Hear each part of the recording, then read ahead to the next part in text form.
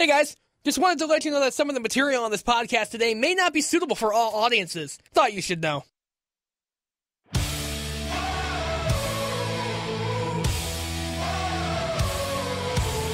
And now, live from the Squared Circle Studios in Wausau, Wisconsin, it's the Squared Circle Podcast.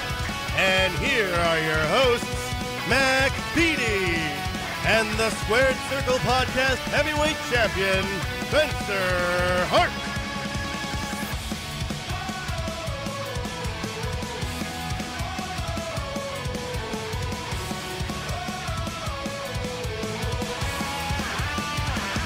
We are back here on the Squared Circle after a Thanksgiving break here on Spreaker.com and iTunes. How was your Thanksgiving, Mr. Max Beattie? I worked.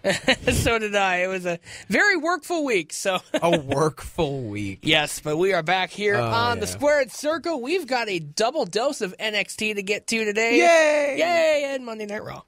Boo. NXT! Yay! Raw. So why don't we start out with NXT from 2 weeks ago? Like technically last week. Yeah, okay. We are just going to cover. We haven't even started this one, and we're already tripping over our tongues. Hi, welcome to the Squared Circle Podcast. Should we... I'm debating. Should we play the open again? Well, it is Becky Lynch's theme song. Okay, let's do it again. Woo! Okay, we won't actually do it. Oh, all right, fine. All right, so we're just going to cover a couple things today. The contract signing with Finn Balor and Samoa Joe. Everything about this was excellent.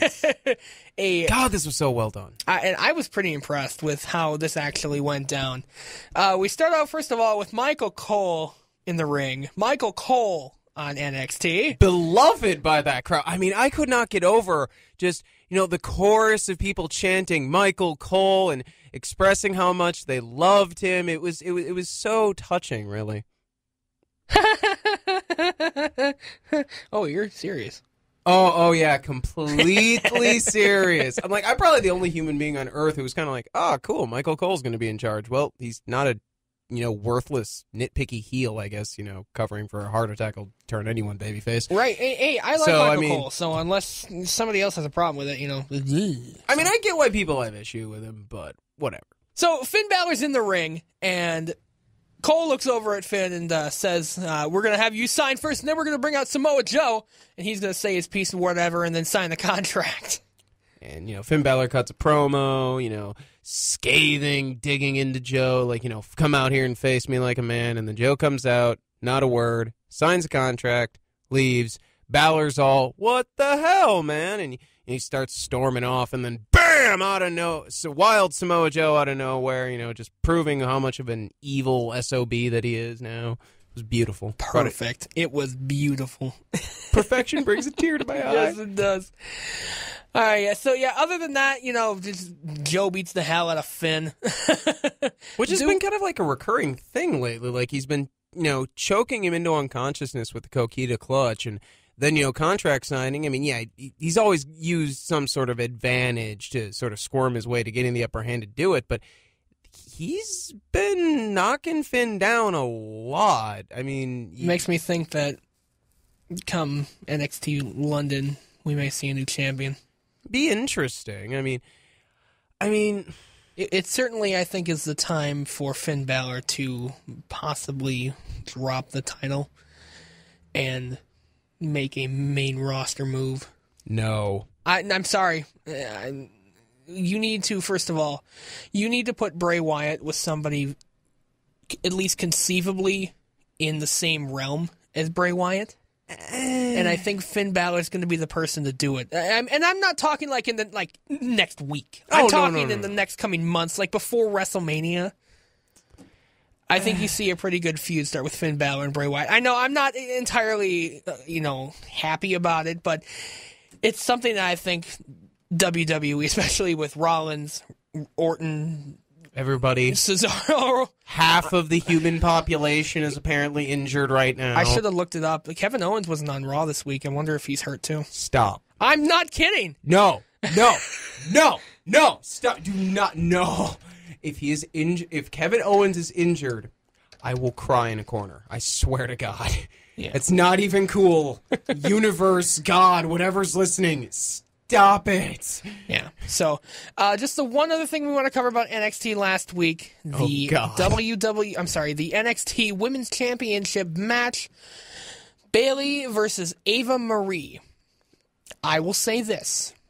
I thought this match was a lot better than I thought it was going to be. I am now thoroughly convinced that Bayley isn't a human being. She has to be, like, proof of godly existence because she drew something workable out of Eva Marie. Yeah, she really did. Ava Marie, I don't want to say she looked good. No. But No. she looked a lot better than she usually does. Now, admittedly, I'm a better worker than Ava Marie, but still, she was definitely putting together a much better show, and ordinarily I feel a little bad about, when someone's kind of green or they don't have all the pieces together, or even if they're just terrible, I feel kind of bad about saying, oh, well, the only reason they had a good match is because such and such carried them or got it out of them. I don't feel bad saying that this was 110% Bayley and that she could have been wrestling a mannequin and probably it would have been a better match, but still... I mean, and I think the pair up with Nia Jax, I think, really helped Ava Marie, and maybe this might bring something out of Ava Marie that will stop making us think that every time she enters the goddamn ring that it won't blow our brains out. It won't. It really won't. Well, we all knew that Bayley was going to win, but Bayley's win was much harder than I thought it was going to be. There was a couple moments where I thought heel tactics were going to kick in and the numbers game were going to start. Damn numbers game! Oh my God, and it almost happened. Almost. And the funny thing is, too, right before the match started, Charles Robinson came down. God, that was hilarious. It was hilarious. It makes me think that there's a little bit of corporate espionage going on here. Corporate espionage, because she makes his pants tight, apparently. Oh, yeah, but hey, I love Charles Robinson, and the fact that he was involved in this match and a little controversial. That made it fun. Yeah, it did. It made this a lot of fun, and, Bayley wins, of course, with a super Bayley to belly off the top rope. God, that just felt good seeing that. It's like, yes! And Ava had pinned Bayley for longer than 3 seconds. Oh, yeah. But the original referee got hurt, or I think Nia Jax pulled out the original referee. Did she pull him out? I think, yeah, she pulled him out and he landed on his back on was the that the on ref the ramp. bump? Was that the ref bump, or I thought... There was two of them. There was the I first remember one. there was the two ref bumps. And then Charles Robinson got hit somewhere, and he went flying out of the ring. I want to say that time, Bayley either accidentally knocked him or, Ava threw her into him or something along those lines. It was accidental, I think, from Bayley. Okay. I think she was trying to do something with Ava, and she pushed Ava into Charles Robinson. He went flying out of the ring, and then Bayley hits the super Bayley to belly off the ropes. The original referee slides back in and makes the count 1, 2, 3. And then Nia Jax just kicks the shit out of Bayley afterwards. Now, here's the thing. Because, you go into, this week. It's Friday when we're recording this, so 2 days ago on NXT. On commentary, you had, Corey Graves and everyone mention the connection between Nia Jax and Eva Marie. But they didn't show anything, and they never had, Eva Marie show up. They didn't have Nia Jax cut a promo or mention her, so... Well, if you remember a few weeks ago on NXT, they were talking, and, Ava walks up to Nia Jax, and she kind of does the... Yeah, the pointy you, me kind of thing. And I didn't think it would lead to anything, but apparently it did. I mean, I don't know. I mean, because the issue I kind of see with it just from a storytelling logic angle is by attacking Bayley the way she did last week and the way they're kind of setting Nia Jax up, it's clearly she's positioning herself to gun for the title. So why would she continue palling around with Eva Marie when Eva Marie couldn't even get the job done with Nia Jax's help, which means she probably wouldn't be a good distraction bodyguard kind of thing if she actually did win the title. So it's just, did they suddenly realize that they had kind of, screwed that storyline into a corner on accident and decided to just drop it? Or, I mean, is she going to bring her up later? It would feel kind of out of place if they suddenly just, next week, yeah, by the way, I'm still working with Eva Marie. Really? You are? Okay. Yeah, so that's really the only thing I want to cover about NXT last week. I mean, it's a week apart, and us doing this podcast, usually if we miss something, it's not really worth talking about it because people have already seen it already. So let's move on to... We could just keep talking about NXT. I wish we had. I wish we could. All right, it's going to be a Monday Night Raw sandwich with NXT bread, except the NXT flavored bread is not going to be able to make up for the log of shit in the middle of the sandwich. Right, so let's move on to Monday Night Raw. I had hope as soon as the show started because the New Day came out, and I'm like, hey, it's the New Day. Hey, we want some New Day. This is going to be great. And then they brought out Sheamus, and it's like, okay, this could work. Sheamus 515, and I died a little inside. I completely forgot about that. Sheamus, how did Sheamus you forget 515 says they just kicked your arse. They tried so hard to just cram this shit in and crowbar it in. It was just I completely forgot about that. Thank you. I really thought I could get that out of my head. Oh my god. And on top of that, it's just like, you've got the New Day, who, whether you love them or hate them, you've got to admit they've got an ability to connect with the crowd. They've got charisma, which, let's face it, whenever someone says in pro wrestling they've got the it factor, little hint at Bobby Roode, they've got charisma. They clearly have it. They have a lot of charisma. It says a lot when they can't salvage a segment, and good God, they couldn't do anything with this. It was like when at Survivor Series when Sheamus came out and actually dropped the getting jiggy with it line, and it wasn't like, it's awkward, it's funny because it's awkward. No, it stopped being funny because of how badly you dropped that ball right there. And this is just... Yeah, so New Day throws Sheamus a champion celebration, I guess.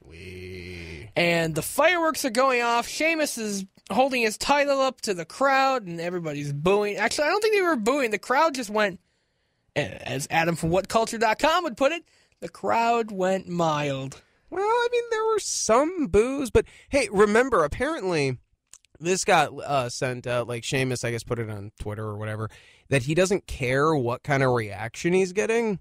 Like, any reaction's a good reaction. Dude, if you're a babyface, the good guy, and the crowd is just hate-fucking you with boos, that's not a good thing. If you're getting kind of like a mixed reaction, that's not a good thing. If you get dead silence, if they're chanting shit at you that either has nothing to do with the match or is like almost an attack on you as a wrestler, you are not doing your job properly. If they're booing your character and chanting crap about your character because it's, reactionary thing, you're doing a good job as a heel. If they're cheering you, even if it's, just a bit and you're a babyface, that's a good reaction. I hate to say it, but anything much else is kind of a failure. So stop trying to spin everything and actually, fix your problems. But I will say this: the thing that I liked that came out of this whole opening segment with New Day and Sheamus and Roman Reigns eventually coming to Superman Punch out of nowhere. Yeah, Superman Punch out of nowhere.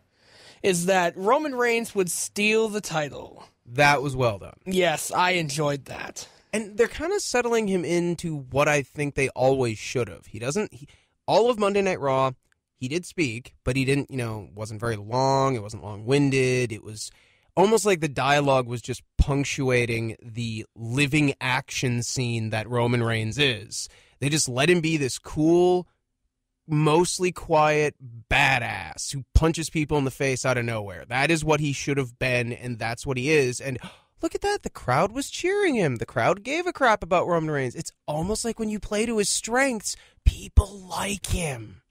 Yeah. Oh, my goodness. And I'll be honest, I like Roman Reigns. I like he's fine. Where he's going now, and I hope viewers finally get on board, because I really think it's Roman Reigns' time. Oh, yeah. Honestly, I'm completely 100% with this. I hope at TLC, WWE does the smart thing and continues this, kind of mostly quiet, walking badass moment, and have that kind of quiet walking badass moment win the damn title. Yeah, because if we would have had our podcast, say, last year around Royal Rumble, I would have shit all over Roman Reigns. Oh, God, me too. Yeah. It was way too early. He did not have it together.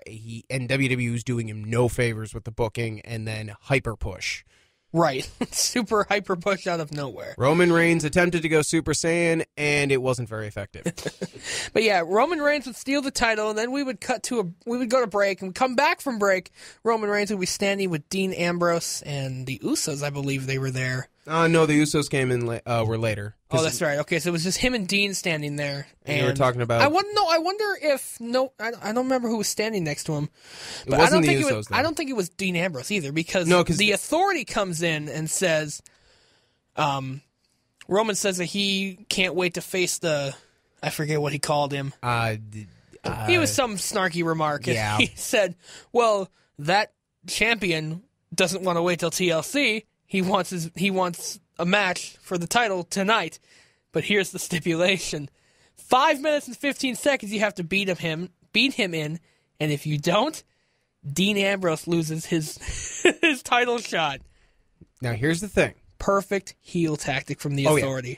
I love and also hate this idea, and I loved and hated it more in equal measure as the night went on. I loved it because, like you said, it's perfect heel tactic. That is beautiful. Plus, the Authority was heel 100% throughout the show, which might be the most consistent episode of Raw in terms of the Authority in ever. Yeah, let's be real here. And again, like, very simple. Like, yeah, if you... And I like the idea of if you don't win the title in 5 minutes, 15 seconds, implying that he could still, the match would continue and he could still win, but he wouldn't get the title. Thus, it gives it the Dusty finish thing if he doesn't clear the match in 5:15. Plus, it screws over a friend. It's really basic. Ambrose loses his shot at the title later on in the night. If your cousin, hey, Usos, if he doesn't win, you lose your number one contendership. You're out of the triple threat for the tag titles. It's perfect, except for one little I guess you could argue two, but let's focus on the big one. One little problem. He has to do it in 5 minutes, 15 seconds, which means if he loses, or if he either loses or doesn't beat him in 5 minutes and 15 seconds, all of this was completely kind of pointless in a way. But if he wins, we just got a 5 minute and 15 second or less world title match on free TV. That's true. It was kind of one of those, I get you're trying to do, you're working within limits. I get that. But it was just sort of and plus, since they already set up the match at TLC, my brain just went, okay, he's either going to lose, win in over 5:15, or win by DQ or count out or something. So that way he What just happened there?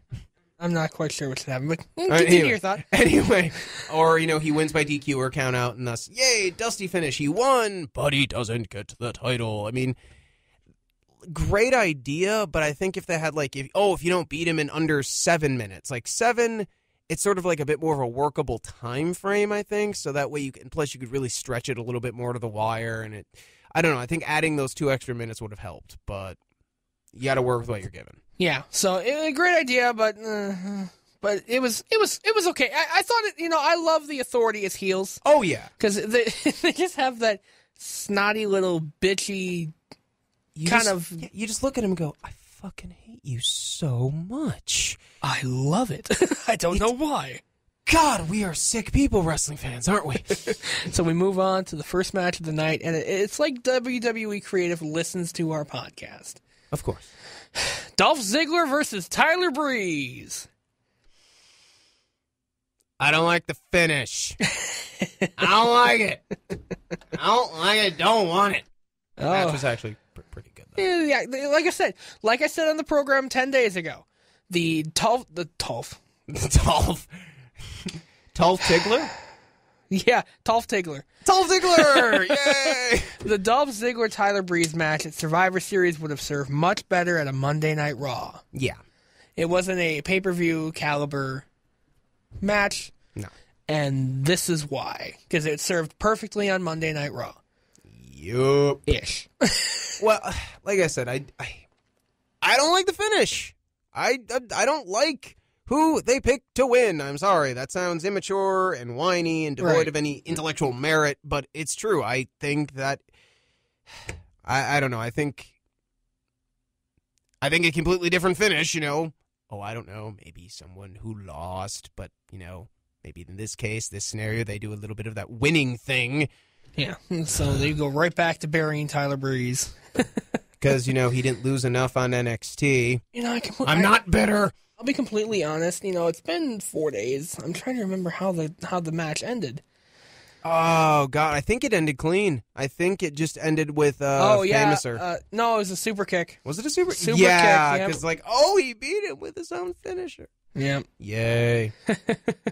Somebody get the shovels. So the next part here, I'll be completely honest. I wasn't a big fan of Monday Night Raw again this week, and I left to go get food in the middle of Monday Night Raw. It was actually during the Dolph Ziggler. That would be why I couldn't remember how it ended.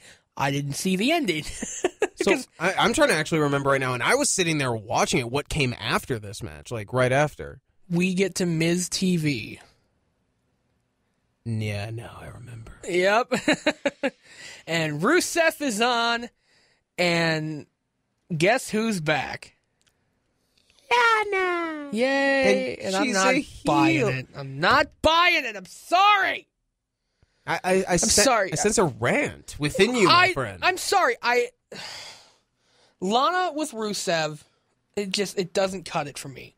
It's the stereotype that I don't like with women, that they must serve this big, huge, ginormous guy and just must do every single one of his biddings. When Lana was with Dolph Ziggler, first of all, she was face, of course. Of course. But she was also that happy-go-lucky girl, and the crowd loved it. But now, since WWE couldn't hold on to fucking kayfabe because Rusev and Lana got engaged, fine, they got engaged. Who cares? Go on with the storyline. At least keep Lana with Dolph. I don't care if the storyline died. Keep Lana with, who the crowd and who the viewers are going to like over this, Exactly. I mean, best example I can possibly cite is, there's plenty of TV shows I love. I love Supernatural. Both of the two lead actors in real life have children and are married. Both of the characters they play are single and have no kids. When, we'll go with just one of them, Jensen Ackles got married and his, first daughter was on the way, they didn't suddenly have his character get married and have a kid or at least get a girlfriend or something. They realize that they can separate fiction from reality, and it's not like WWE hasn't done that 1 billion times already. And on top of that, if you're going to have them get together just because they're together in real life, why not take this opportunity to, I don't know, turn Rusev face? Like maybe have him see the error of his ways and try to actually win her back and woo her so it becomes this kind of cute little romance story. They get back together and you have someone with Rusev's admittedly prodigious wrestling talent as a guy drawing cheers. Right. It's like the last 4 months or so with the whole Dolph Ziggler, Lana, Rusev, and Summer Rae storyline, and everything that happened with it just didn't fucking happen. And that's what upsets me, is that... Default back to zero. Right, we're right back to square one, and nobody gives a shit about Lana. Yep, pretty much. She's a character, but hell, I wasn't even enjoying it when they... I was okay with most of it until she jumped with Dolph Ziggler. Mostly because at that point, all of a sudden, the story shifted from being about Lana and Rusev to Ziggler and Rusev, and Lana kind of just riding shotgun in her own story. And now it's kind of happened all over again, except now she's not even riding shotgun. She might as well just be sitting in the back seat. And Rusev is just driving. Right, so we're back to square one with Rusev and Lana. Yay. And just nobody gives a shit. Ryback and Rusev in a match. Honestly, I didn't care about this match. Neither did I didn't watch it. I was coming back from Culver's. Well, here's the thing. Here's the thing I didn't get. First off, the match was boring as hell. But regardless, it sounds boring on paper. Oh God, the match on paper, dude. The match on paper was more interesting than the match on TV. But here's the thing that gets me. Go back and listen to some of the shit that Ryback was saying when he first comes out. Some of it is okay, yeah, it makes sense he's saying this crap because, Rusev and Lana are heels again, but whatever. Some of the stuff he says, it's dude, that's not cool. You're kind of being a prick. You're kind of being an asshole. And then what's the finish of the match? Ryback bumps into Lana, she hits the steps, and she possibly gets hurt. So Rusev, oh, hey, you know what? The woman I care about is more important than one match, so he gets himself counted out because he's too busy taking care of her. Meanwhile, Ryback kind of stands around and acts like, yeah, I won a match. And it's just like, and I'm just sitting here thinking, wait a minute, who's the heel here again? Right. What just happened? It's another situation of haste. It's another big show. Exactly. It's like Rusev might be this kind of douche nozzle, but he cares about someone. He's willing to put aside his own needs for them. Meanwhile, Ryback comes out and might as well have just been Nelson Muntz from The Simpsons going, ha ha, you're in love. And it's just, what the hell? Yeah. So Ryback wins over Rusev via countout. Yay. Let's move on to something way more interesting. Dude, if I was smashing my face into the wall, that would be more interesting. I don't even remember what is next. So we go to break, we come back, and in the ring are 4 tables under Claus, and we have the Dudley Boys in the ring cutting a promo for TLC. You go ahead and talk about this, man, because I've got some mixed feelings. I hope to God this is going to be a tables match. I really do. So the Dudley Boys are cutting a promo for tables, ladders, and chairs for their apparently impending tag team match with the Wyatt family. And then we hear the doom, doom, doom, doom, doom, doom, doom, doom, doom, doom, doom, doom music, and then the Bray Wyatt family. The Bray Wyatt. The Wyatt family comes out standing on the stage area by the Titantron, and when the lights go out, or the Wyatt family cuts a little bit of a promo that, hey, we're better than you, la-di-da-di-da. And then the lights go out, and I think we're going to break. And then I hear the thing with the Wyatt entrance. Mm-hmm. And then the Wyatt family standing right next to the ring, and Bray standing still on the stage. And then the Dudley Boys say, hey, you've got your family, and we've got ours. And all of a sudden... And now for one brief shining moment, I just sort of went, Spike Dudley? Yeah, I thought that's who it was going to be. I mean, don't get me wrong. There are, several members who are retired, and sadly, a few members of the Dudley family who are dead. But my mind went like, Spike, Big Dick Dudley, what the hell's going on? And then, well, please continue. Tommy Dreamer from ECW, the man who's known for sweatpants, crying, and getting kicked in the Dreamers. Hey, I'm excited for this now. Keep going, man. I'll get my words in there soon. Tommy Dreamer enters the arena from the crowd, apparently. Yeah. Enters with a trash can full of kendo sticks and a lot of other shit. And just sets up a 6-man tag team match between the Dudley Boys and Tommy Dreamer versus the Wyatt family. Whew. I'm excited for TLC for this one. I mean... On paper, I'm excited for it. Like, on paper, it's like, holy crap, it's the Dudleys and Tommy Dreamer, and they're going up against the Wyatt family. That's really cool. But after, I said it before, Survivor Series, at least something to the effect Don't you ever bring that up on this program again. I don't have a choice. I have to, at least just for this explanation. I know it is a black mark on our history, but we will move on eventually. After... the pay-per-view that shall be... Before the pay-per-view that shall not be named, I said something to the effect of that, at this point, with as much damage as has been done to Bray Wyatt's character and the Wyatt family, if he just gets kind of trashed at that show, he's kind of dead in the water for me. And, well, he kind of did. And I'm not exactly, at this point, I want to be a fan of the Wyatt family, but the WWE's killed them for me. Okay, that's still not a bad issue. The biggest issue for me, and this is going to sound really weird, is Tommy Dreamer. I wouldn't be saying this if I hadn't actually spent some time over the last 2 years watching TNA and watching this man attempt to wrestle.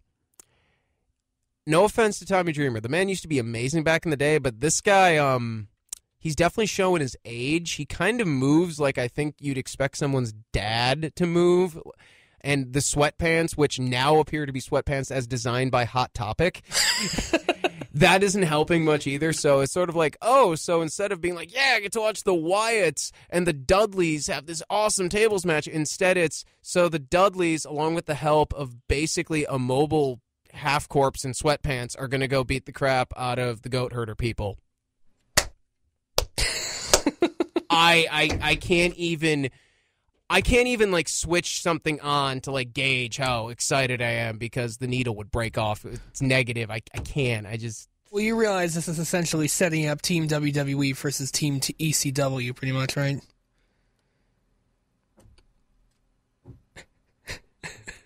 Say it. Fuck! I'm okay. I'm all right. Fuck! I'm okay. Really, I won't do that again. I'm just... God! Should we start the program over? No, I'm good. I'm good. No? I'm good. I can get my shit together. God, that is... Please don't do that, WW. You've rubbed your victory in all of our noses for long enough. Was the invasion not enough? Yeah. So the Dudley Boys and Tommy Dreamer and the Bray Wyatt... Oh, God, I did it again.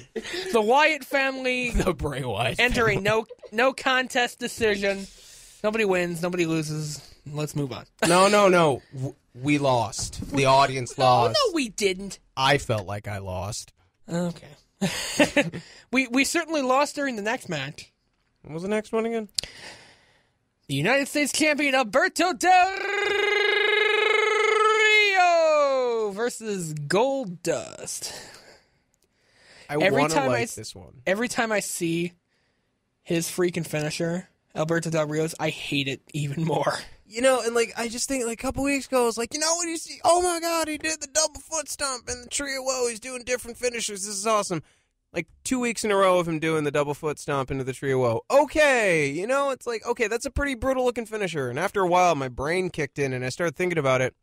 This finisher is really terrible. It requires so much setup. The person would have to be unconscious for it to really work, and then they're not going to be able to hold themselves. So it's just And plus, I'm sorry, Goldust, he's got like Sith Lord makeup. I don't want to see a Sith Lord lose to Alberto Del Rio. That's bullshit. Yeah, so I'm sorry. It just takes fucking forever to set up his finisher. And to be completely honest, I think he was able to get that finisher. I think Goldust may have botched. Pretty sure he did. I'm pretty sure he did because he crotched himself. Yeah, that was like Goldust has been on a roll since he came back, so it's just one mess up. So it's not that big a deal. But at the same time, dude crotched himself. How do you feel about Jack Swagger coming back? I feel like this entire angle and feud would make so much more sense if he was the heel and had the U.S. belt, and Del Rio was the face gunning for it. Okay, so explain this to me, because I've heard this quite a few times on the internet over the last few weeks. Shoot. What the hell is a flag match? Okay. Flag match is... It depends on who you're going to ask, whether or not it's one of the more gimmicky but fun or just notoriously stupid match ideas. It's very, very similar to the object on a pole match. The idea is that each wrestler starts in a corner. Their corners have a flag. You basically have to knock the other person down long enough to shimmy up the flagpole and grab the flag. You grab the flag, you win. Some promotions have done essentially a little flag football approach where they have the flag attached to the waistband of the trunks. This turns out to be a really stupid idea since wrestling tends to pull things off you like that. So usually they stick with the flag on a pole thing. It's like I remember kind of really Sorry. Anyway, I remember kind of digging the match type when I was a kid because, I mean, it was like, oh, it's almost like a ladder match. You got to beat them down long enough for you to be able to climb up and grab something. But... Could we be heading towards that with TLC? So what, like an American flag in Jack Swagger's corner and a Mex-American flag in Del Rio's? That's what that's what I've heard the rumors to be, and is... I guess, I mean, wait, at Extreme Rules? No. Okay, because... Setting up for something, not at TLC. I meant TLC, because I wouldn't... I'm losing my voice. Easier, right? I don't think at TLC. I would think something more like Rumble. Maybe even Fastlane. Maybe, because I don't think you could hold this feud until Extreme Rules. Well, First of all, you've got John Cena coming back in less than Does he come back before TLC? No, he comes back after. He comes back the 21st, if I believe, against... That's the thing, too. You know, when we were on this show a month ago talking about Hell in a Cell, Yeah. we had discussed that John Cena was scheduled to reappear against Sheamus and defend his title. Yeah. That's the other thing. Unless that has changed... What's going on here? You know, something's got to happen. They're trying to build this feud with Del Rio and Alberto Del Rio, but you've got John Cena coming back in, let's see here, 16 days. Shit, this is barely over 2 weeks. Let's start the countdown. Hang on, I got to find my Cena sounder. No, I can hear this. I can hear everything you do now. Don't do this. Yeah, you can actually hear everything that we're talking. You don't do this.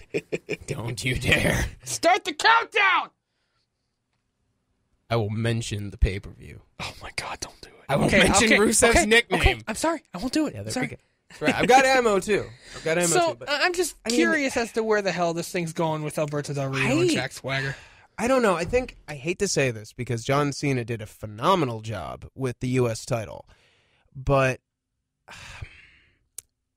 and I'm not saying this because, I don't want the belt on Cena. I don't think he should get the U.S. championship because, he drops the belt to Seth Rollins, mostly because they just wanted to say, hey, we had a dual U.S. world champ. Good for you.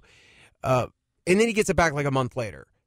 It did so much damage to the glorious momentum he had rolling with that title. Like, had he not lost that belt, his loss to Del Rio would have had way more impact. Like, it had impact because it was very fast, it was sudden, it was to an opponent we never thought we'd see in WWE again, but it would have been like almost main event huge if he had never dropped it. And just setting up a little bystander feud with Swagger just for him to drop the belt to Cena again. I mean, the dude would have to go on this monolithic, long as hell title reign with it, just crazy ass balls long for it to mean anything again. And I mean, I don't know. There's got to be something they can do with it. I have no idea what they plan on doing with him. I mean, we both watch What Culture. I'm kind of actually hoping that they just decide, okay, we're bringing him back. It's going to be really close to WrestleMania season. Let's just friggin' do it. Cena and Undertaker. I mean, hell, I think most people who are wrestling fans, even people who despise Cena even to this day, would probably be like, yeah, I'm going to watch that. Yeah, any day of the week. I would. And if you want to talk about Cena needing something, he's wrestling The Undertaker at WrestleMania. Dude doesn't need a belt at that point. Win, lose, or draw, that is going to be one of the biggest moments of Cena's career. Yeah, it's pretty much wrestling The Undertaker for his final match. That's all but confirmed. Yeah. It's not that Cena needs him. It's not that The Undertaker needs to wrestle John Cena for his final match. It's just something that is going to happen. Yeah. They haven't wrestled, since 12 years ago at Backlash? Something like that. Was that Backlash? I just remember it was I just remember really liking that feud and that, like where he pissed on The Undertaker's grave. I was like, whoa! I mean, but yeah, I think it has. I think that was the last time that either of them faced off against each other, so... Man, I read an interesting article a couple days ago on allwrestlingnews.com. About, I popped over there a few times. Yeah. Vince Russo, in an interview, had said that they may be forced to provide edgier content for WWE. What was his rationale? Well, because the fans are shitting all over everything that they do. Well, and my counter to that would be NXT. NXT is not edgy. They are PG through and through. They are very family friendly. I mean, for crying out loud, Monday Night Raw says bitch, damn, hell, bastard, stuff like that. They have more accidental and apparently, according to some rumors, even a little bit of blading going on, way more blood. It's I'm really reluctant to use a term like edgier, grittier, more mature, just generally speaking, more graphic. But it kind of is all of those things more so over NXT. NXT, again, very clean, very family-friendly product. I mean, their most brutal matches have been the Iron Woman match and probably the NXT Championship ladder match. Not a drop of blood. No spots that were, like, Attitude Era, you're picking your jaw up off the popcorn-covered floor or anything like that. So, I mean, I don't think that WWE needs to get edgy. That was a big problem with especially the kind of mid to latter, some of the latter portions of the Attitude Era, where they just went completely insane. They stopped. You'd have almost every single match on Raw end in like a double disqualification or absolute just massive brawls. I mean, everything was just TNA, and I don't mean the wrestling promotion. There was tons of blood, chair shots every friggin' 5 minutes. It's a Band-Aid. It's car crash TV.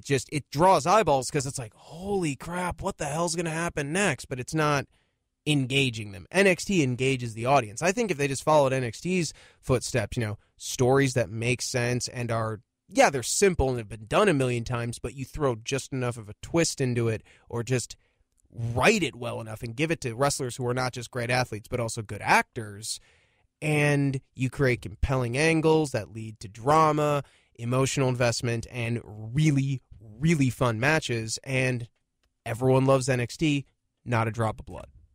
Right. So, I mean, it could work, it could help, but... and he said, he had heard some rumblings from USA Network to say, we might have to start getting more edgy, and that, if that thought continues in that direction, we may be heading for a showdown between WWE and USA Network. Yeah. So, and, I mean... he says, look at the other shows that are on USA Network from 9 to 11 at night. They're not puppet shows. No. And that's a great point, is WWE, if you look back at the last 10, 15 years, has gotten a lot, it really is the PG era. It's just looking back at the Attitude Era, now looking at the, this era. Is it worth getting edgier? Like, let's say here, Hell in a Cell. Yeah. You and I had talked about the use of blood in matches. I don't like it often, but me either. In a match, especially with Brock Lesnar and The Undertaker, it added that element of this actually looks like they're kicking the shit out of each other. Shit has gotten real. Right, but if you're bleeding during every single match, that's something I don't want to see. Exactly. It's kind of like how a lot of people have that, that fondness, especially if they lived in the Jersey and New York areas, for old school classic ECW, Eastern Championship Wrestling that became Extreme Championship Wrestling. And, well, don't get me wrong, I've got some okay memories of going back and watching a lot of stuff on reruns or that other people had, recorded on VHS. And then, of course, when WWE starts releasing some of the library way back when. A lot of it, I really would not look back fondly on, in terms of, the edgy content. Like, that whole thing with Reed Flair. Oh, I can't believe I'm bringing it up for a reason. I can't believe I'm going to say this, and trust me, anyone who lived in that area, the Eastern Seaboard, and watched ECW pretty regularly would be able to confirm this.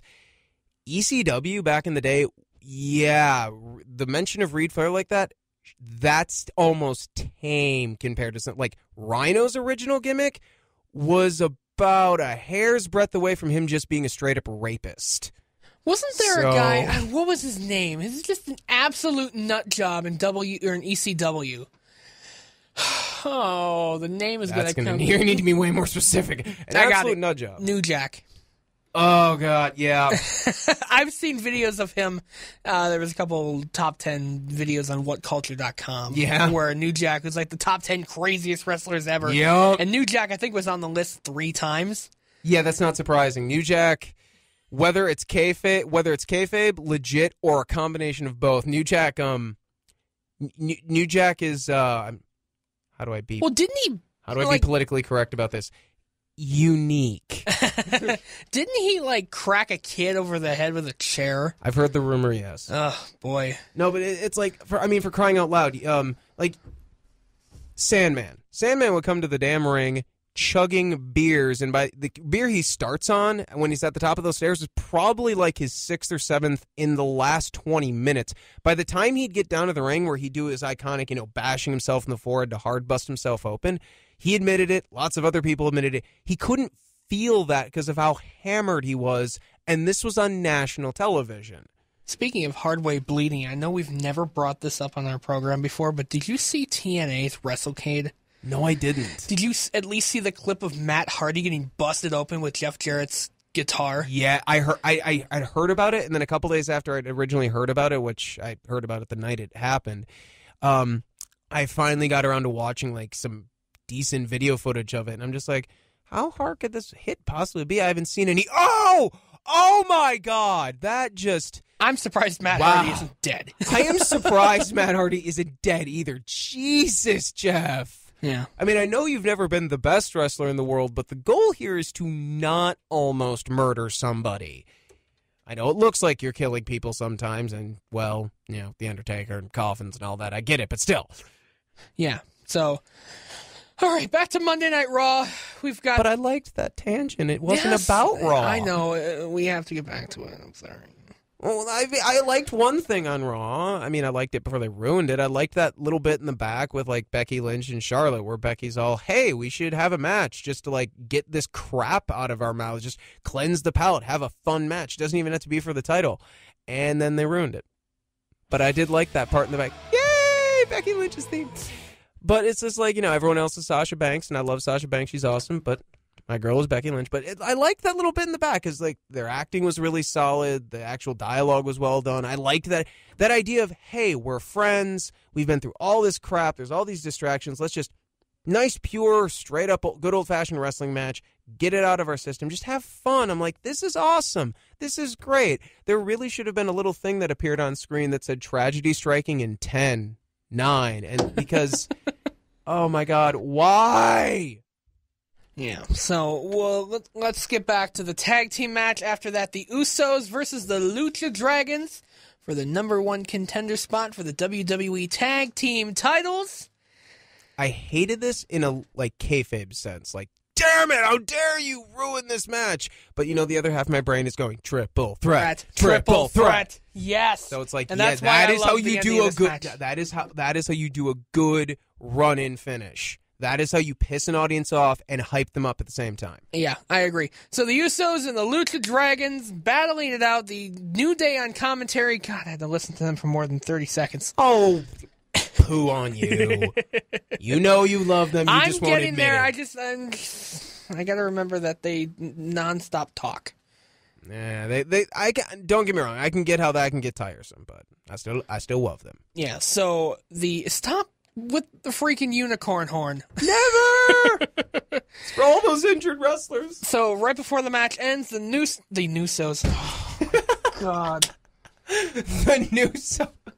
All right. Usos turn heel. Join the New Day. Let's start the show over here. Say, hold on. How would you feel about that? The Usos turn heel and join the New Day.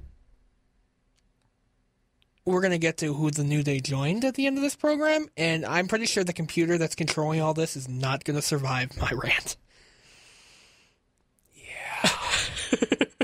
Yeah. So we have a triple threat match confirmed. Well, okay. Let's not get ahead of ourselves. Triple threat match scheduled to happen, and now the Usos would be involved if Roman Reigns beats Sheamus in 5 minutes and 15 seconds during the main event. Again, while there's still the issues with the length of time, this is just so friggin' well done. Yes. And the Usos, they didn't actually have any, they didn't say anything to Stephanie or around her when she was doing that in the back.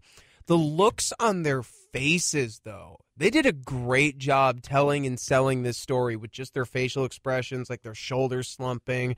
That was perfect.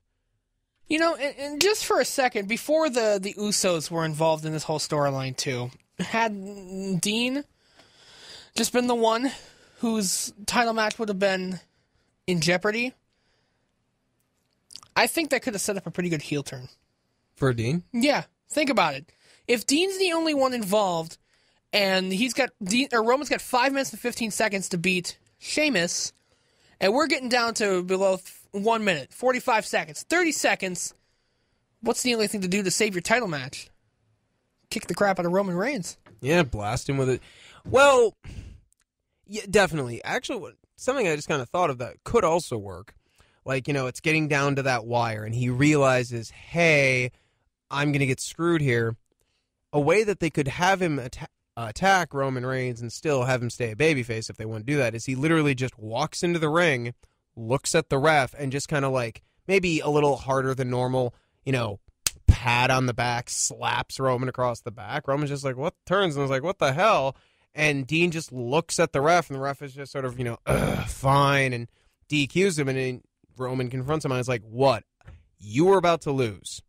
No offense, I didn't want to lose my title shot, but I also didn't want to, physically assault my friend, so on the back, I knew if you knew about it, you get pissed. I mean, I'm just saying that would be an interesting angle to take, too. I think the heel turn would be easier, but... Right, so... All right, we'll move on to the... Jeez, easy. I can't hold on to things. We'll move on to the Divas match. Brie Bella versus... Oh my God, can you stop doing that? No. Miss Sasha Banks. Hey, if Becky wasn't around, Sasha Banks. Actually, if Becky and Bayley weren't around, then I'd be all over Sasha Banks. But all three of them exist, so it's okay. That is not how I meant it. Stop looking at me like that. Although, admittedly, out of context. All right. Easy. Family program. You're the one who put the warning before this True, episode. we have started putting the warning in our show. If your children are still awake, you're about to wish they weren't. No. Kids, you're about to learn some shit today.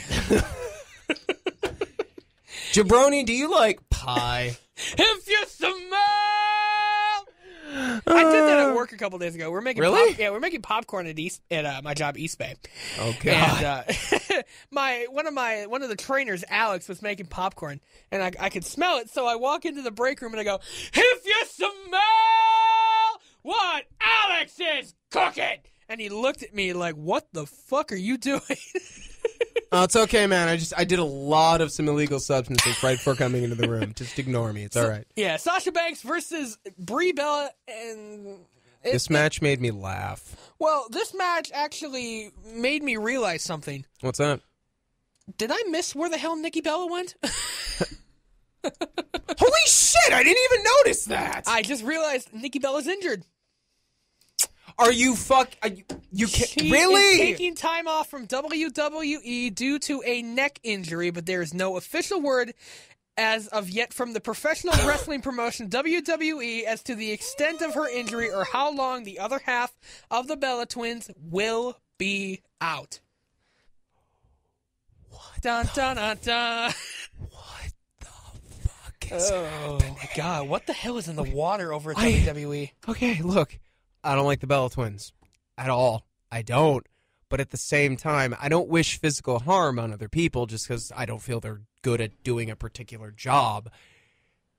And also at the same time, what the fuck is going on? Why is everyone, whether I like them or not, getting hurt? What the hell? You think that John and Nikki are off somewhere getting married? You know what? If that's what this all is, it's sort of like, if that's what this all is, you know what? More power to them. I hope it's a happy marriage. I hope they stay married until they're both friggin' dead. Whatever. That's great. Could you pick a less catastrophically inconvenient time to, confirm your love for each other? My entertainment is more important than your emotions, okay? Case in point, Rusev and Lana. Stop it. I said case in point. Okay. Okay. But, okay. Now, when I said before that this match made me laugh, though, it wasn't because it was bad. Honestly, I thought it was okay. It was an okay match. The part that made me laugh, and I mean, I actually missed almost probably a good 30 seconds of the match because I was laughing so hard, is because they tried to make it look like Brie Bella, a.k.a. the Bella who really sucks, is somehow a credible and legitimate opponent for Sasha. I'm going to make you tap the fuck out Banks. This is a woman who doesn't just put you in a crossface, she lung blowers you first. And Bray Mode is supposed to bring it to her. And I'm just sitting here I am dying. I'm almost on the floor holding my sides dying. Look at the bright side. With Nikki Bella out, we don't have to hear, "Come on, Nikki!" every 7 seconds during a match. Okay, if they're getting married, they can totally go on honeymoon for like a couple months, and I'd be okay with that right now. Congrats, guys. Seriously. I mean, don't get me wrong. John, you should I can't believe I'm about to say this, but John, you should probably come back. Your wife, she can take some time off. John, if you're listening, John, lock it down and get the hell back! Also, if you're listening, you should totally give us a shout-out on Raw. That would be really, really awesome. If you're listening, what the hell is wrong with you? You have better shit to do! If you're listening, dude, seriously, tighten up that springboard stunner. What the fuck? Even Stone Cold said on the podcast, dude, he called you the hell out, man. Shape up. Anyway, getting back on point. All right. Let's move on to the main event. Roman Reigns. No. We have not to. Doing this. We have to. You walk out. Don't do it. Fine, continue. Roman Reigns versus that's right. I have to introduce him the right way. Roman Reigns versus the WWE World Heavyweight Champion, Sheamus. Seth Rollins, get like a robotic knee or something. Wait a minute, no, this wasn't the main event, was it? Yes, it was. No, this came at the top of the third hour. Oh shit, that's right. Right, because the main event was the tag match. God, that's right. And how did this match go down? It went down with Roman Reigns won in less than 5 minutes 15 seconds, which means everyone keeps their title shots, but it was by disqualification. Yeah, why don't we do this then? We're going to skip that one for now. We're going to move on to the Divas match. You mean the one that pissed me off? Oh, the one that pissed everyone off. Oh, boy. We have the Divas champion, Charlotte, versus...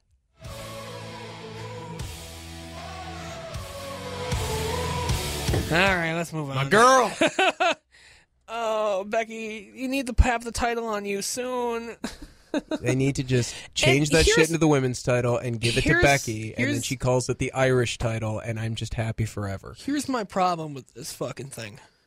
Shoot. Is that Ric Flair came down with Charlotte and was a prop during the entire match. Yeah, that's not my They only problem. degraded first of all, a two-time WWE World or WWE Hall of Famer. I don't know how the hell that happens. And not just a two-time Hall of Famer, but 16-time World Heavyweight Champion. Well, hell, I mean, it could go higher than that. And keep in mind that most of his title reigns were back when there was kind of a meritocracy to it where, oh yeah, you want to get pushed, do better. So you can actually say he earned a lot of those. Sheamus, we're talking to you. Maybe just a little bit. The message, Sheamus, is that you suck. Give up the belt. Seriously. Anyway. Yeah, so... Wow, we're just having fun tonight. Maybe a little bit, yeah, but like you said, Ric Flair. Ric fucking Flair is a prop. I was happy with this match. This match was a very good match on paper. Until the end. Until the end, where everything went to hell. And I'll be honest, it was a very good heel tactic. Just don't use a two-time WWE Hall of Famer as a fucking distraction. I'm sorry. Yeah. Also, it's just a little bit, personal thing, but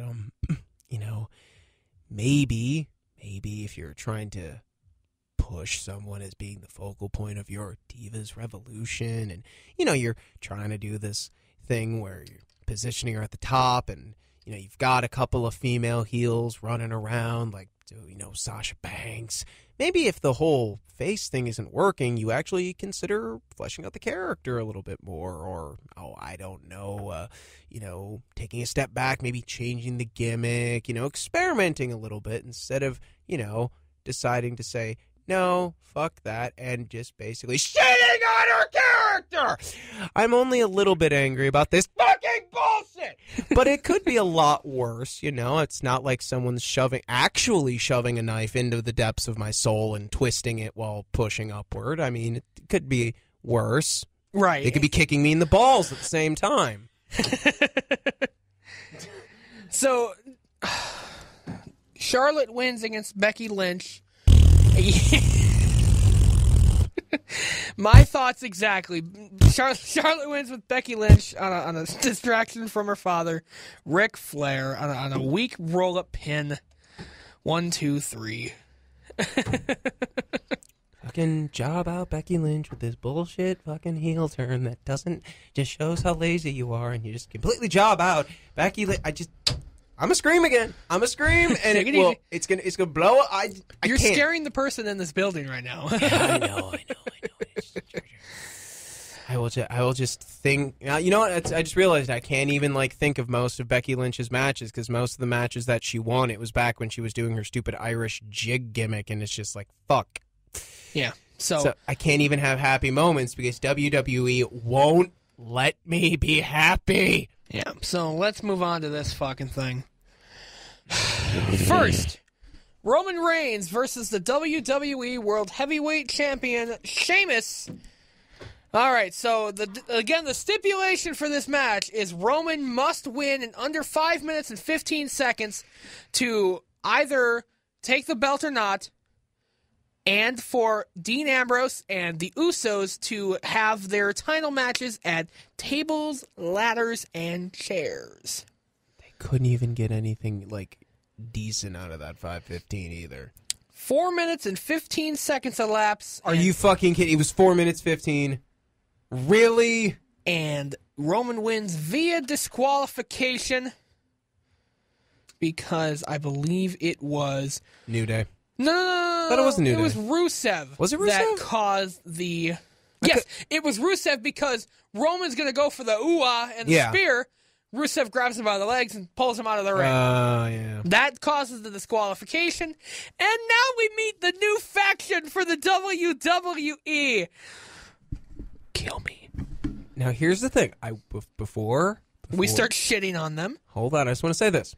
The idea of a group of slightly comedic heel villains from a pick and mix of different countries and nationalities and ethnic backgrounds forming together as sort of like a protective circle for the heel world heavyweight champion and calling themselves the fucking League of Nations is completely a gimmick that would work in pro wrestling like gangbusters, and is something I feel like I really should be in love with. I mean, for crying out loud, they call themselves the League of Nations. Which is I like this should it. be gold. Except this should be a money angle. Yes, except the characters that they have in this League of Nations are shit. The only ones I give a crap about are the New Day, and I'm not saying this because they're, the American characters in this group.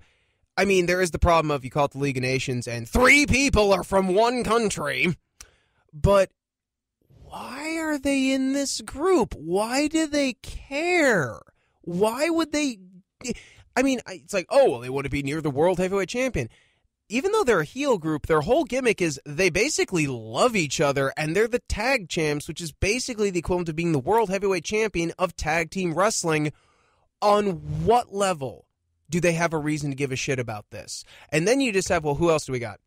Sheamus, Joy, King Barrett, Kill Me Now, Rusev, Kill Me Twice. We've got the New Day, Why Are You Here? And is that it? I could have sworn that's it, isn't it? You're forgetting one person. Oh yeah, Del Rio. Alberto Del Rio! So we can have Mex America on the Wrestling League of Nations. It's the characters in it. It's how rushed and awkward this feels. It's everything surrounding it. It's just, the concept is gangbusters. Like I said, it's a money angle. This should be hot fire, but it's not. Because it's too rushed. The characters either don't make sense for being in it, or they're boring, pathetic wastes of time. WWE's turned them into boring, pathetic waste of time, and it's just too rushed. I don't care. Yeah. So I said it was rushed twice. Wow, I'm so pissed at this angle. I can't even think straight. Yeah. So The League of... Now, are we sure that the New Day are actually with the League of Nations? Yeah, they are with the League of Nations. So it's a 7-man faction. 7-man faction, again, whose gimmick is they're all a bunch of squirrely bastards from different countries, but nearly half the group is represented by one country. Right. What the fuck?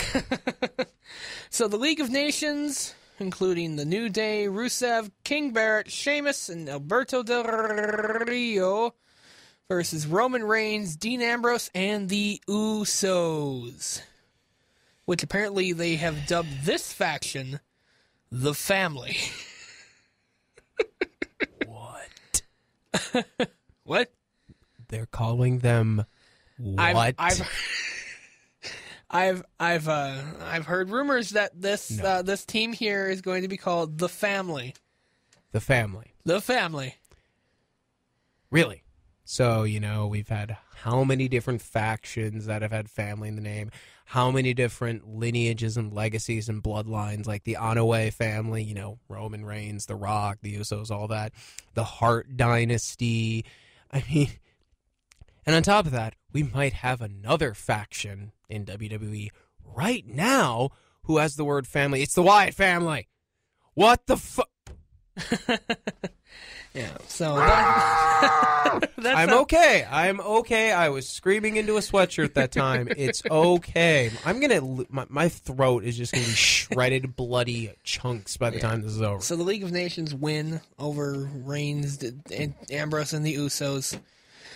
All right, on a scale of 1 to 10, we do this every week. Monday Night Raw. Dead honest? Dead honest. We talking like my own personal rating out of 10 here? 2.5. That's generous. Out of 4. 2.5 out of 10. This compared to last week. Okay, compared to last week, I'll go with the 4 because last week was like a 2 flat. I will say this: there is no Monday Night Raw I have ever seen, no matter how bad it is, that I would actually hit the bottom of the barrel like a 0 or a 1. I would definitely say these last 2 weeks have been 2 of the worst Raws that I've seen in a long time, and they were back to back and right after that one pay-per-view. So it's just kind of well, the ratings did go up a little bit this week from Monday Night Raw. They kept... Are you serious? Well, they were up about an average of 204,000 viewers this week. Really? How much is that up? That's not much. I don't know the exact Nielsen ratings. It hasn't been released yet because of the holiday. Oh, yeah, that's right. So... I actually do. But here's the thing I'm actually kind of wondering, because ratings usually dip this time of year anyway, because it's the holiday season and it's football season. Those two always cut into the ratings. Right. Never to this extent. Never this much, but they always dip. So I'm kind of wondering if the dreaded but also very much expected reaction from Vince McMahon being, oh, well, it's just football season, it's the holiday season, which my response to that is, what happens when February rolls around, and March, and April, post-Super Bowl, post-holidays, there's no football on TV, there's not really much going on in the sports world, most of your TV shows are going to be in their winter breaks. There's no major film releases around that time. There's basically nothing entertainment, artistic, or pop culturally speaking to negate the ratings. So what's the excuse going to be then? And what's your excuse for why they're so low now when they've never tanked this hard? Yeah. And, WWE actually... They need to change. I'm trying to pull it up here. They sent out an actual survey to fans. You've got to be shitting me. I'm not kidding. This is the problem now. Ratings have gone so downhill because of the ratings nosedive on the website called Fan Council, WWE's Fan Council. What exactly is this website? It's just like you can sign up for different different groups, and they send you a survey about like TV and stuff. Like if you've been watching, if you're a diehard fan or something. Like we both love Doctor Who, right? Right. So like they would have some who's your favorite doctor, why, right, companion, and all that. Like for instance, some of the questions on the survey: how often do you typically watch Raw?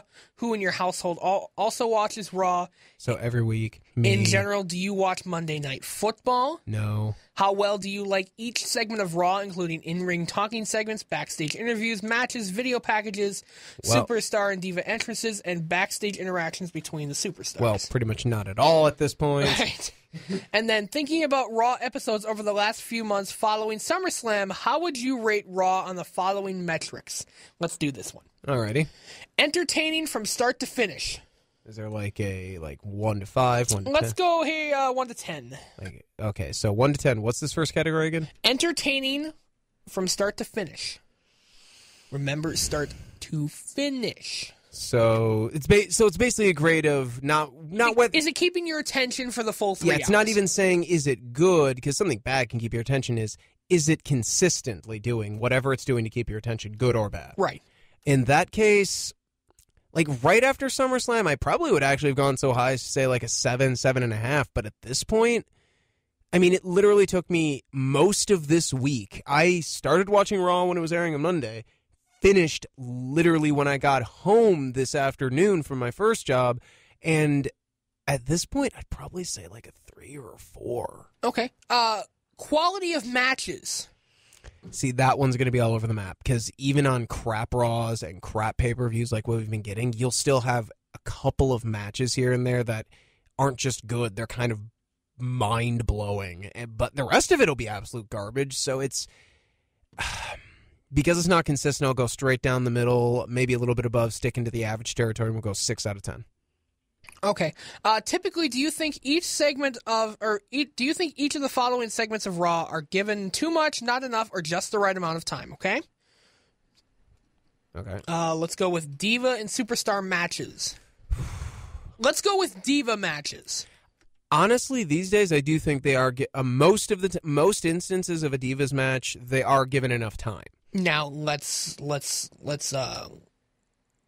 go more into that quality of Diva matches. It really does tend to fluctuate. I mean, as much as we bagged on them, and trust me, we did a lot, and very much deservedly so, bag on those, Team PCB, Team Bad, Team Whoever versus Team Whoever matches. Some of them, especially in the early running, were actually pretty good. Several of the individual matches with Charlotte during her current Divas title reign have been pretty damn good. We've seen really solid Divas matches on Raw. It's really inconsistent, because you'll have maybe a mind-blowing, oh my God, that was amazing. It has no point. The match was great. It affects absolutely nothing. So... probably 5 out of 10, 6 out of 10 again. Well, are they given too much, not enough, or just the right amount of time?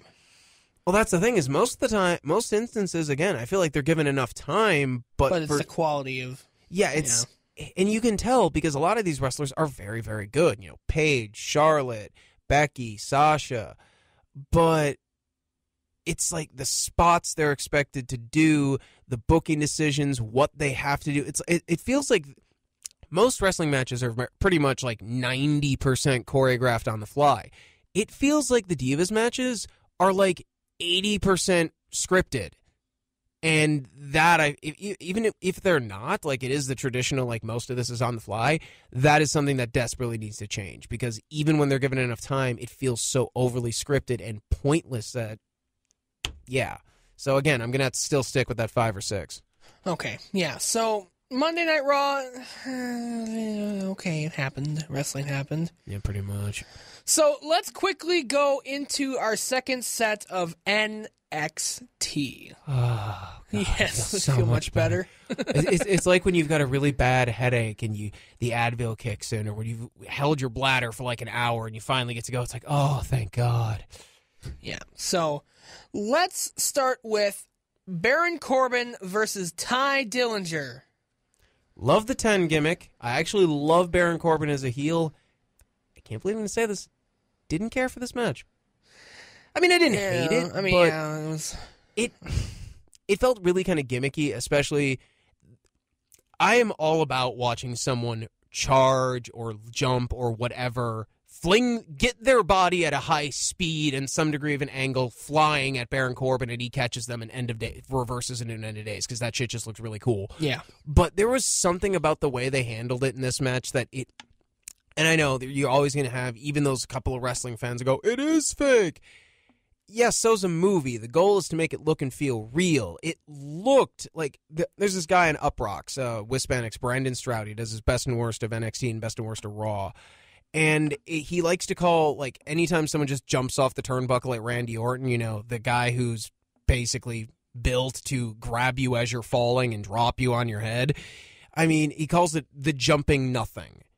We basically get, for the finish of this match, jumping nothing reversed into end of days, dead Ty Dillinger. Right.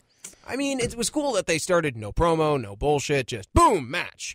But, I mean, I can respect the match, I respect the performers, but overall, for me personally, it did nothing. Yeah. So, next match, Divas match. My God. Keeping on her path of destruction, Nia Jax versus Blue Pants. She's back! I simultaneously miss her old theme of Cass just going da-da-da-da with his, you know, Price is Right montage. And I kind of dig the new one. Despite, this is going to sound really hypocritical of me, but despite the fact that Nia Jax is still greener than both of the shirts I have with me tonight, I really dug this. There is something, first off, I'm just going to say this. I personally find Nia Jax very attractive. But there's also something kind of intimidating when she just sort of picks someone up and it's like, wow, she's kind of green, but she's kind of good looking. Oh God, that woman's back is broken. Or that leg drop where it just looks like, well, that person just got crushed. Well, their head is now flat. She's dead.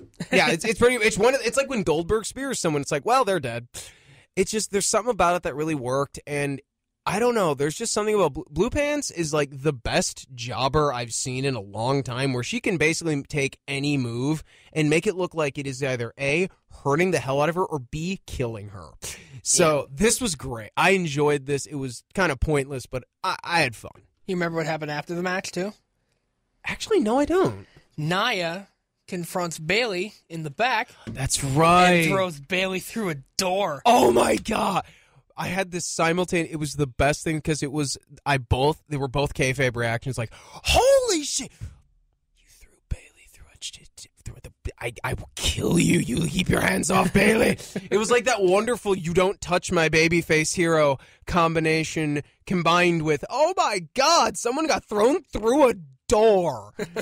And it looked like she actually threw her through the door. It didn't look like it had pop off hinges or anything, because it just looked like, okay, I'm grabbing you, and I'm going to set you down. No, nope, and just whipped her. For a second there, I thought it was a botch, and I was a little afraid for Bayley, which is, honestly, it's kind of that nice little sweet spot of blurring the line. And now, thanks to that, you don't touch my babyface hero kind of reaction, I really, really want Nia Jax versus Bayley, mostly because I think if they could get it to work, like get the two to cooperate in the right way, just think about this. If you can get a wrestler to cooperate, they can, jump with a move and you won't even notice. Imagine a perfectly executed super Bayley to belly on Nia Jax for the win. Oh my God. You can picture that right now, can't you? I can picture it right now. It's kind of beautiful, isn't it? That's actually gorgeous. I know. I mean, it's not going to be like when she does it to, say, Sasha Banks, where she can get her, from the turnbuckle all the way to the middle of the ring. This would probably end up still fairly close to the turnbuckle, but at the same time, it's sort of like, you're going to have the commentary crew like, no, she couldn't possibly. And then she hits it, and that crowd just goes nuclear. Yes. The crowd doesn't go wild. The crowd actually starts exploding. Yeah. So the next match after the confrontation between Nia Jax and Bayley, Adam Rose coming down to the ring, no music, kind of awkward. Well, it's his party pooper gimmick. Versus kill me. Versus the Cowboy! I will say this. Part of me is slightly disappointed that he's not coming out to long necks and red. Now I can't talk. Long necks and rednecks. There we go. But I do kind of dig his new theme, and I'm just going to say this. One of the reasons I used to watch TNA way back in the day, and why I kind of still, for a while, up until probably 2012, 13, it would at least keep up on news reports, was because they had a couple of wrestlers I just fucking loved. James Storm is one of those wrestlers. And just like Samoa Joe is wrestling like he hasn't since at the soonest 2008, I haven't seen James Storm moving this fast, wrestling this well, and moving this motivated and playing with the crowd this much since like 7 years ago. Yeah, it's really exciting. Really exciting, especially for somebody in my point of view where I don't know much about James Storm. Oh, but dude, you are gone back. Yeah, I've since gone back and watched some of James Storm's stuff, and this is fun. Oh God, yeah, you are. Like I said, I was kind of worried, like, oh, he's going to be kind of schlumpy like Joe was after a while in TNA. He comes back, and I'm like, oh, my God, it's the old cowboy. This is the best. The only thing that could be better is if they actually, like, brought in and, reformed Beer Money Inc., his old TNA tag team. I think at that point, I would just, be like, die. I would die of happiness. Be like, I don't need to watch anything other than NXT and Lucha Underground ever again. Fuck all other forms of television. All right, so, of course, James Storm wins with the last ride. 1, 2, 3. Last call, excuse me. Yes, it's like he's not the Undertaker, man. Yes, that's right. The last call. I always get those mixed up. It's cool. So we go to the back to an interview with Jason Jordan and Chad Gable. I loved this interview so much. Yes, and they're talking about how they're about to face off against the Vaudevillains. The Vaudevillains come in and do a little thing with them, and then right before we go to break, they say, ready, willing. I didn't even need to ask him that time. Yeah, I love Chad Gable, especially that little. I love bad jokes. It's like that. It's like everyone's acting crazy. What's up with Full Sail University? There must be something in the water. Dead silence. Nothing. No, that didn't work. That wasn't funny. I thought it was funny. And just like, oh my God, I love these two so much. And that whole, let's have a good match. Like that. Oh my God, I wanted to hug this promo and give it Christmas presents. Yeah, this is the textbook definition of a good promo. Oh my God, yeah. So they say ready, willing. Oh, I didn't even have to ask you this time. And Gable, and then the Vaudevillains, or Aiden English says, and manly. And then they shake hands and we cut the break. Meanwhile, I'm exploding with happiness and like kittens on my couch, like, ah! And that's sort of like, wait a minute. Then my brain calmed down for a second and realized that promo was building to a Vaudevillains versus Jordan and Gable match, and I promptly died and had to be revived. Because it was just, there was too much joy, and my heart is too small and withered and blackened, mostly from WWE, that I had to be resuscitated because it's just like, no, this match, it will clearly suck. And then the match didn't. Jason Jordan and Chad Gable versus Aiden English and Simon Gotch, the Vaudevillains. I can die happy now. This was an extremely good match. That was manly. Oh my God, this whole match. Oh, so yeah, this match ends with a grand amplitude for the win. The real controversy here after the match is Jason and Chad go for the handshake again. Don't get it. And the Vaudevillains turn away.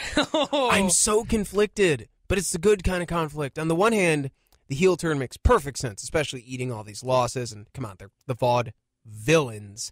But on the other hand, I don't want to boo them because I love them, but that's that good conflict. You want that kind of conflict where it's like, I love this heel turn, but I don't want to hate them. It's just, that's where you want your fans to be. Right. And they've done such a good job turning Jordan and Gable into faces that having them turn heel, especially the way they did, kind of betraying their own, chivalristic principles.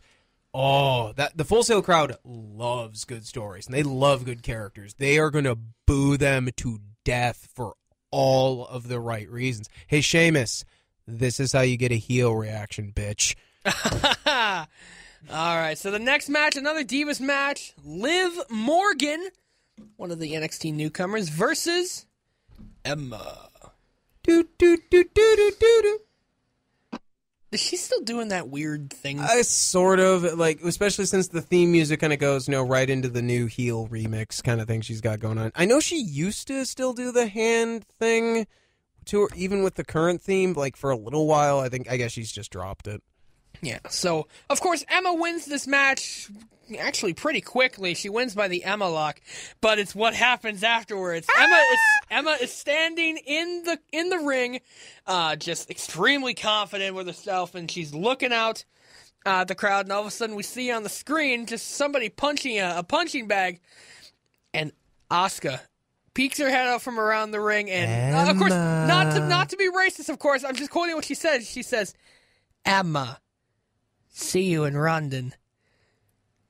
And then she's immediate, and the best part is she's got such great facial expressions. She's just smiling, but at the same time, it's this kind of adorable little smile that that if you just look at the smile, it's like, wow, she's actually, happy and this cute little wrestling girl. This is awesome. And then you pull back and see the rest of her face and you realize who's ever getting that look is going to die because this woman is unstable. And of course, this Full Sail crowd, Asuka's gonna kill you. Asuka's gonna kill Yes. Which I blank is gonna kill you is and forever shall be one of the best wrestling chants ever.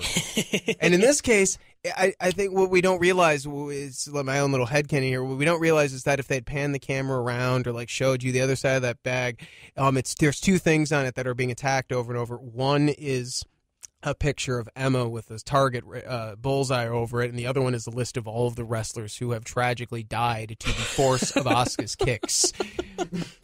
And Dana Brooke, even though she isn't still alive, she's on that list because she got kicked so hard in the head she forgot she lost.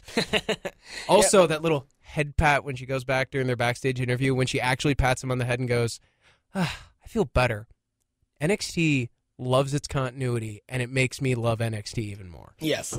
So we have an official NXT TakeOver London match. Emma versus Asuka. Woo! Yay. It's going to be so great. I cannot wait. Because Emma is such a great heel that I hate her face a little bit. So I can't wait for Asuka to basically murder her with her own arms. Bash it in, yep. It's just going to be like, sort of like, so we got Emma and the person who's going to be winning this match next. Anyway. Yep, so we move on to the main event. Samoa Joe versus, can you pronounce his name again for me? Tommaso Ciampa. Thank you. I can never pronounce it. Dude's from Wisconsin! I know, and I can never pronounce it. Tommaso, it's, from what I understand, Ciampa is the correct pronunciation. One of the commentary guys says Ciampa or Ciampa sometimes. The correct pronunciation is Tommaso Ciampa. No idea what nationality that is, but... Right. And, of course, these two have never squared off in the ring, so that made for an awesome match. At least in, NXT. Right. Of course. Dear God, this match. Oh, just a straight message to Finn Balor. This was just straight up, I'm killing this man so that you understand what's coming kind of match. And it was just, wrestling is so beautiful when it works right. And this really was like, this started out even, and then as soon as Joe got that whole corner slam thing, it went from being this dead even match to a mauling. Yeah. So this match, this match. Mwah! Beautiful. Magnifique. Yes. It just featured both Joe and Ciampa. Tommaso, thank you, and Ciampa, just, oh my God. The words cannot describe this match. I mean, you want to name a talking point about a match, the spots, the pacing, the ring psychology, whatever. This match just knocked it out of the... Is it the best NXT main event or even the best NXT match period ever? Oh, no, it's not, but that's kind of like one of the high quality marks of NXT is that you can have a match this good, the kind of thing you take your friend who why do you watch that fake wrestling shit? You bring them over and you show them this match, and it's not even the best match they're probably going to have this month. Right. That's the thing that works so well with NXT, is that NXT can produce quality program like that. And the best part is you can have two matches that are completely different. You can have a match like this, and then you can have a match that's all about comedy and character work or melodrama with some group like the Vaudevillains or Enzo and Cass or someone who's got more focused on their character. Right. And even though the wrestling's not as up to par, the two matches are on even footing in terms of quality because they're good in the ways that they need to be good. It's a showcase of different styles, different kinds of quality. It really is kind of one of those things where you just hold it up next to Raw and go, one of these things is how you don't do it, and the other one is NXT. Right. So, Joe wins with a muscle buster, a direct message to Finn Balor. That muscle buster was so brutal. If that happens on the 16th. I'm calling that as being over. Hashtag and new. Yeah. There's no arguing that. That's how it will Hashtag end. muscles busted. So, yeah. 1 to 10, NXT. I'm not going to go 10 or even 9. I'm going to stick it at an 8. Okay. I feel comfortable with 8. Yeah, I'll stick right around there. I don't want to give it a perfect score because as much as I want to, they can always improve. Damn it. Which show was it that had the Iron Woman match on it? Well, that was NXT TakeOver Respect. I was going to say, it's not TakeOver Respect. Yeah, nothing can top. It's like on a scale of 1 to 10, what would you rate TakeOver Respect? 14? 1,400, maybe. Okay, fair point. It's over 9,000! There, I got that out of my system. Yep, so that is going to do it for the Squared Circle here today on Spreaker.com and iTunes. We're going to take off for the week. We'll see you next week. Enjoy Monday Night Raw and NXT. Enjoy. We'll be back next week to make our predictions for the WWE. I'm sorry, not the WWE. The Squared Circle Podcast Heavyweight Champion. Taking it back. Yeah, that's not going to happen. It's going to happen. I will not be denied. All right. Well, we are taking off here on Spreaker.com and iTunes. We will see you guys next week here on the Squared Circle. Have a great week in WWE, everybody. See you later.